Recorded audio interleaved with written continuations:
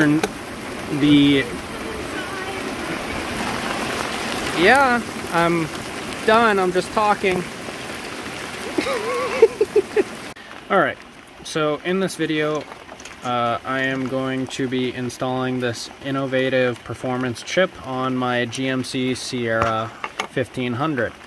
It's a 2008 GMC with the Vortex 4.8 engine. I looked up videos on YouTube and online to try to find something to help me install this, and I ended up having to go to the website and going through that process to get the installation instructions. There was no real video on this specific vehicle that has a 5-wire air mass sensor, whatever you want to call it. So anyways, so I looked up the installation and instructions, and they said that it needs to be these two brown wires right there. They classify it as tan wire number 4 and tan wire number 5. Now this is specifically for this vehicle, like I stated just a minute ago. But anyways, I am out in the middle of the rain, in the middle of the dark, and I'm going to install this, and hopefully it is an easier to understand video than all the other videos that are on YouTube, which are very few. So right now I am untightening, I guess I can turn that on. I am untightening the ground wire on the battery, and then it doesn't say anything about the power wire, but I am also going to take off the power wire on the battery as well, just because. Alright, so now that both the terminals are off, like I said, you're only supposed to, or all it says is that you need to take off the ground. But once you do that, then it is simply, you take these two little clips out of the package. They provide an alcohol prep pad so you can clean the wires so that they're nice and clean, so you're clamping on to nice and clean wires. But the cool thing is I'm out in the middle of the rain, and my hands are wet, so I'm just cleaning them right now. Alright, so I'm going to take these out really quick, and then I will take a video. Alright, first one is out.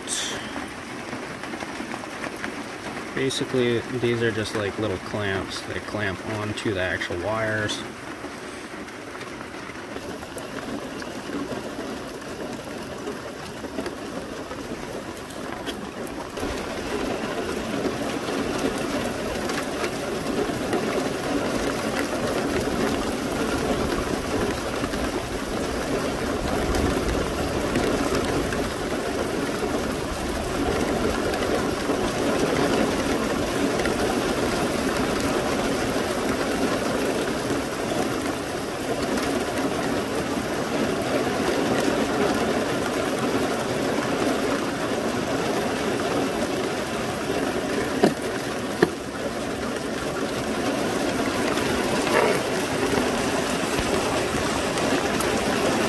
It is really coming down now.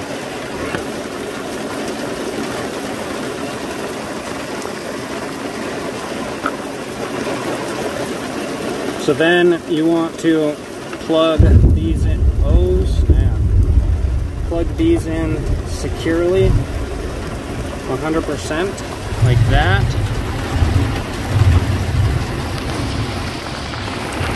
Wow. It is really coming down. And it says in the instructions that you need to wait about it literally says about a few hours. But it recommends that you do this, you keep the battery unplugged for about overnight. So about 8 hours to 10 hours, definitely a few hours, so that that CPU system can completely reset, so that tomorrow when you plug the battery back in and you start the vehicle up, it's going through the relearning cycle to, you know, learn the... Yeah, I'm done, I'm just talking.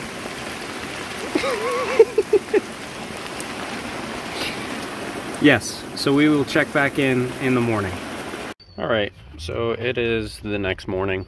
I don't have any double-sided tape, but I found a spot where the chip won't flop around. It's going to go right there.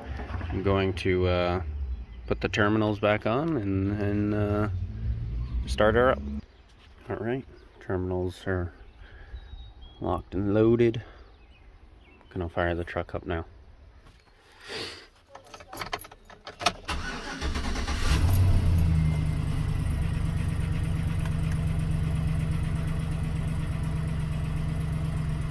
Alright, I'll go for a test drive in a little bit. Well, so I'm on an immediate test drive after I plugged the battery back in, and I don't know, it might be my mind that's playing tricks with me, because when I'm just cruising and then I touch the gas, I don't feel like a better throttle response, or I don't think I feel it. But I also think that I feel a like more horsepower, I guess.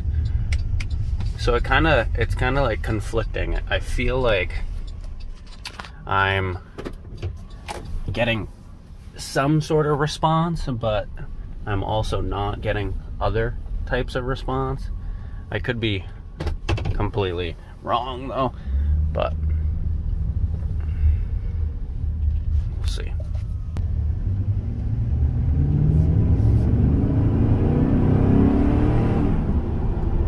Yeah, no, I definitely think it's working, just because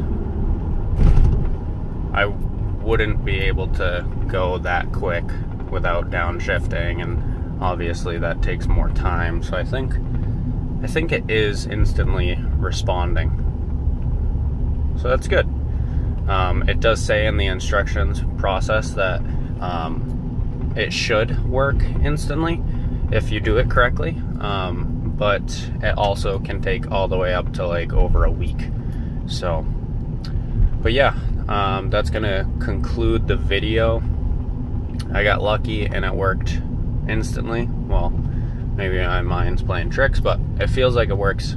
And let me know in the comments if you have any questions. But yeah, adios.